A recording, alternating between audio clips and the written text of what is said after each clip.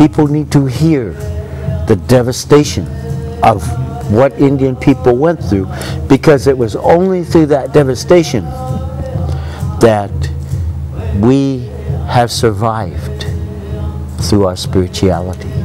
So we take it very important.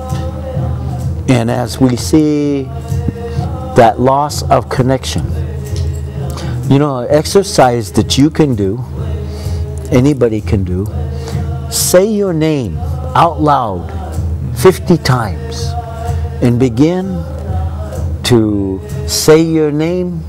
You begin to lose connection. It doesn't sound like your name anymore. It sounds like you're making just a sound.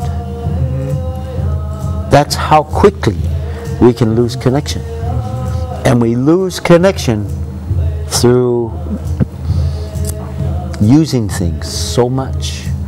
See, the Indian people believe, be careful what you say, because words have power. But also, be careful how you say it, because you can hurt somebody or you can heal somebody with your words. Take it a step further. Be careful what you think, because there's power in thought.